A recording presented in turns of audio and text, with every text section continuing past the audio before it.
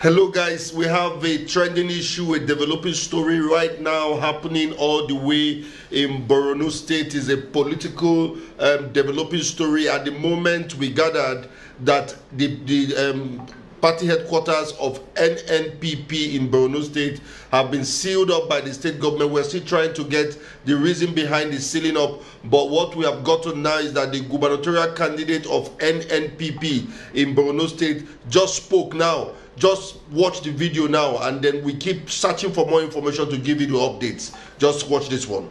So we wanted to actually have access into the compound, but we actually refused. So, and that's exactly what happened. And our senatorial candidate there actually is presently under detention. Why is it detained? Hello? Why was he detained? We don't know. We don't know. He went there and he just boggled him and sent him to the police headquarters. So that's exactly the true position of it now. So what do you want to do now, sir? Just like my chairman said, we are going to follow all the legal procedures, legal processes, to make sure that at least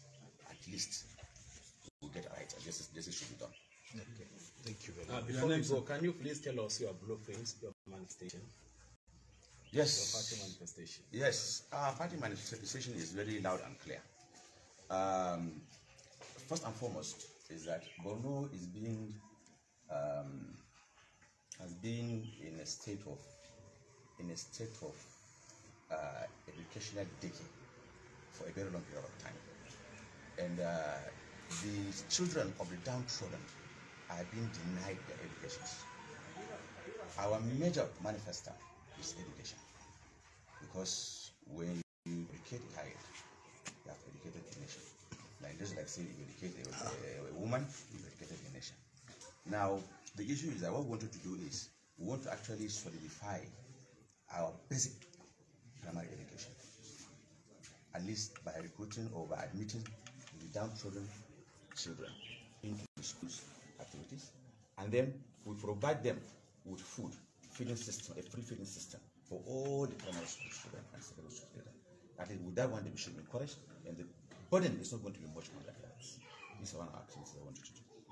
Thank you. Your name, sir? Your name? My name is Dr. Omar Al-Khali. Sorry, sir.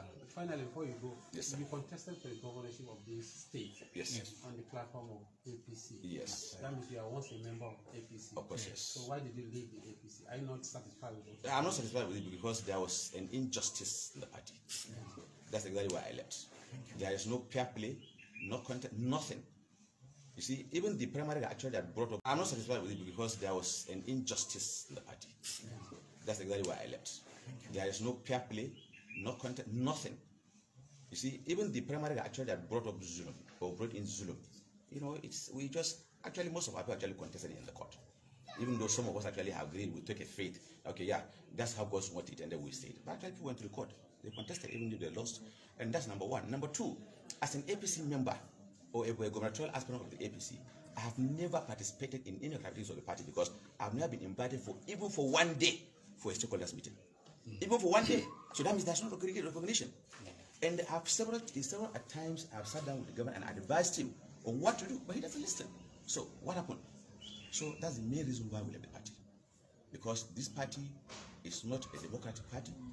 To me, it's an autocratic party. Yeah. It's a party that's only being headed by one person. Yes. That person has worn the gowns or the garments of Almighty Allah. Whatever he decides, kun is kun, his for a kun is for a kun. Yes. Without him, you cannot become a messenger in this state. Yes. You cannot become a councillor in this state.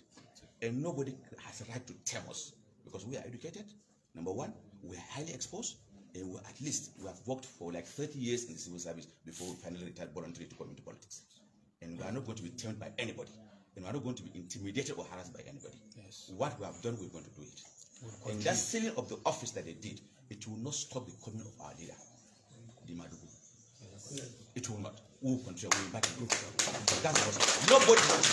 This state is ours. Yes. It's ours. It's for all of us. It's for nobody. And we are going to fight them to the last. What they see now is a threat because there was no opposition in the state before. The PDP, I was from the APC. The PDP is a faction of the APC. It's a department in the APC. All their members are being sponsored by the APC. This is the only opposition party that stands in the state. This is the only opposition party, and we can say it anywhere. We can say it anywhere. What the idea now is the threat that they are going to lose power. If the APC government knows that they are popular, why are they fighting us? If they are popular, why are they fighting us? That's the most important thing. They shouldn't fight us. This is democracy. That's the reason why the government provided so many platforms to